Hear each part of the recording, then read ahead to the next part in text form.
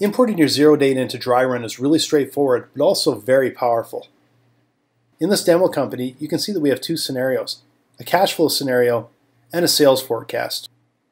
And you can tell by the Xero logo next to the titles that they're both connected to Xero, and we have data imported into both of those scenarios.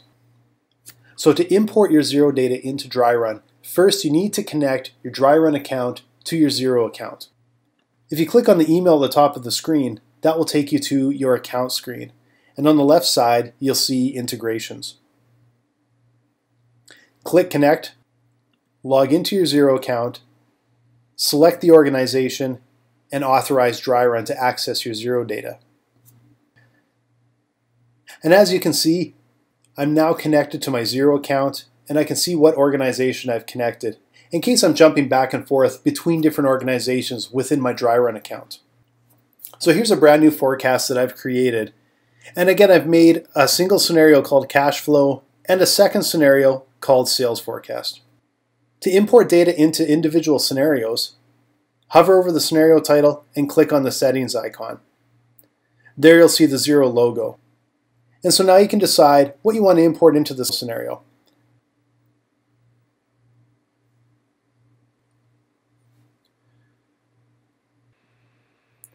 Now you can see the bills that have been imported into Dryrun from Xero.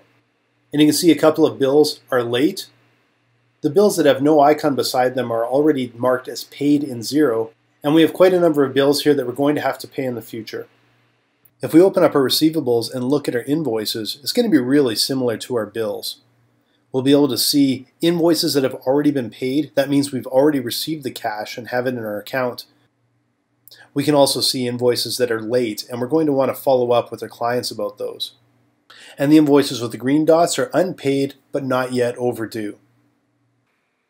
Now Dryrun will also show partial payments, as you can see here. This invoice has been split into three parts. The first was paid in month 1, the second portion in month 2, and by adding an expected date in month 3, it's not yet marked as overdue, but we know we still are expecting this cash to come into our business.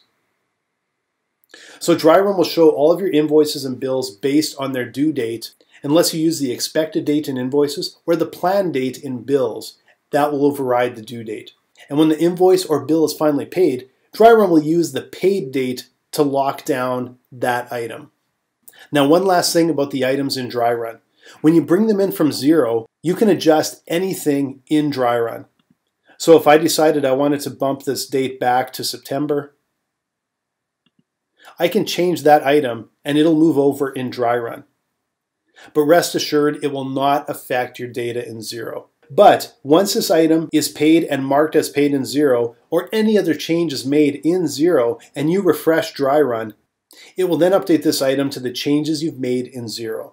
So Xero will always override Dryrun when there's a change, but otherwise any changes made in Dryrun will stay as is. And finally, to refresh your data, just click on Refresh Data when you enter your forecast, and it'll grab the latest data from Xero and make sure you're right up to date. And if you have any questions, contact us through the chat bubble in Dryrun, and we'll get back to you as quick as possible.